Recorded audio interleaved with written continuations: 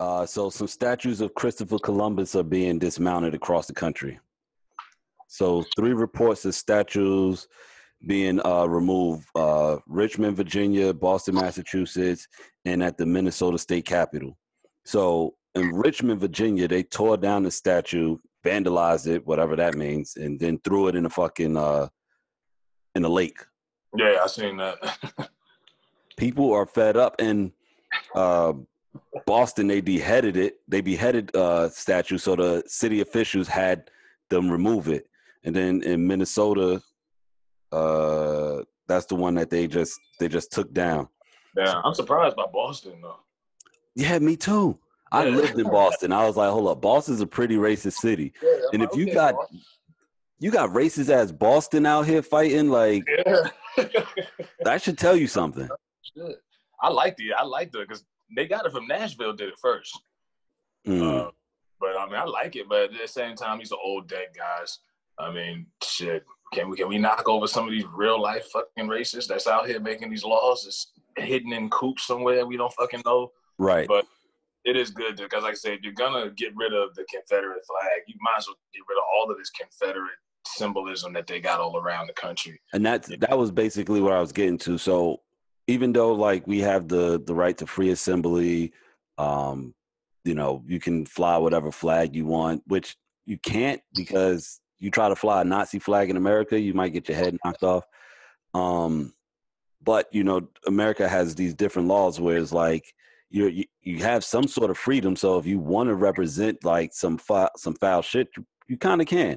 But now the tables are turning to where as though they want to have these Confederate statues removed. They want to take down the Confederate flags, and people are up in arms. Do you think that's? I mean, yeah, I know where you stand on it, but like, elaborate on why you think that it would make sense for these Confederate statues and flags to be removed. I mean, there's 2 different ways you can look at it because, like you said, the Nazis, like the Holocaust didn't last that much longer than the Civil War, but you can't put no Nazi nothing up. You can't even rock the Hitler beard, you know. But why is it 100 and some odd years, even though Civil War lasted 4 years, white people all around this country could still post that flag and nothing, you know what I'm saying? What was the outrage? They could post that flag up and no one said anything. Yeah. You know, but oh God, don't do no Nazi shit. But the other part of me is I kind of liked it because I knew if I rolled past a bar or a restaurant and I was in the South and I seen that flag, I said, okay, I'm not eating there. Right. Like, I'm not going there. Like, it was a symbol of, okay, I know what time it is with you in this pickup truck. You know what I mean? Because I can respect a blatant racist or a blunt racist more than it's the ones that's in the closet that's hiding. Those are the ones you got to worry about because you can't they up on you. So I kind of like the flag in a sense, but at the same time, it's like, dude, y'all lost the war. It's over. If Jews, because of Jews, out of respect, we don't put no Nazi shit up. Y'all shouldn't be putting that shit up either. Out of respect for black people. I agree. Like I said, the Holocaust wasn't that much longer than the Civil War, man. Right. And fucking slavery lasted fucking what, 400 years? Yeah. Some crazy number, hundreds of years. 100 and like years. Then 100 years of Jim Crow. They was just throwing, you know, watermelon and eggs at you and shit. And we only got what, like 50 years of fucking civil rights? Yeah, 1955, 54, Brown versus Board and all of that. Yeah, like, and I mean, that's still a fight. Like, we're still fighting to this day, and we're going to keep fighting and keep fighting. But I agree. I do, even though I don't like the Confederate flag, I do like to know where I stand with certain people, so that way I know how to address you. You know, like I don't like that what is it?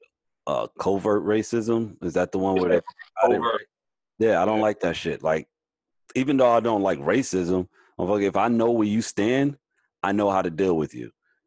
That's why when a lot of that's why when a lot of white people or, you know, want to have these conversations about what's going on in the world, they kind of want to see my take on it. I'm like, no comment. Like, I have a dude on my route, right? Police officer or retired cop. This motherfucker has Blue Lives Matter all over his goddamn house.